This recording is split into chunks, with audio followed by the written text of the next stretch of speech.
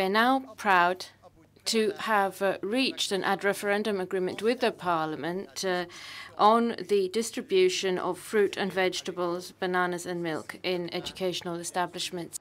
We all realise that the pig meat market is very difficult and has been for a while. We are bringing in new measures, particularly a new aids to private storage scheme, which will be effective from the 4th of January 2016.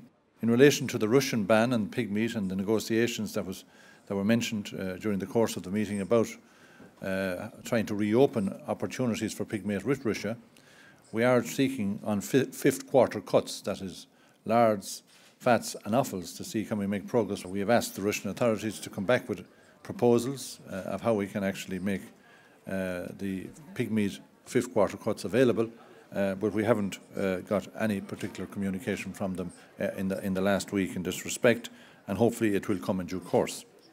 I am pleased to be able to announce to you that a very valid and well-balanced agreement has been reached on fishing opportunities.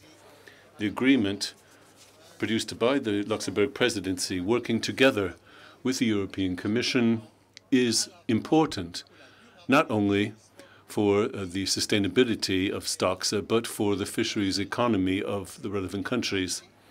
Europe has started out in 2009 with only 5 TACs at maximum sustainable yield, and today we are at 36 MSY tax in the North Sea, the Atlantic and the Baltic Sea.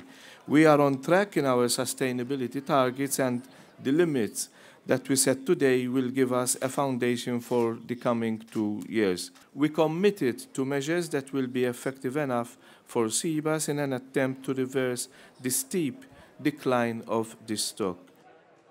Our responsibility to our citizens and to the sector is to deliver on the objectives and ambitions of the Common Fisheries Policy. And today we have made yet another important step in that direction.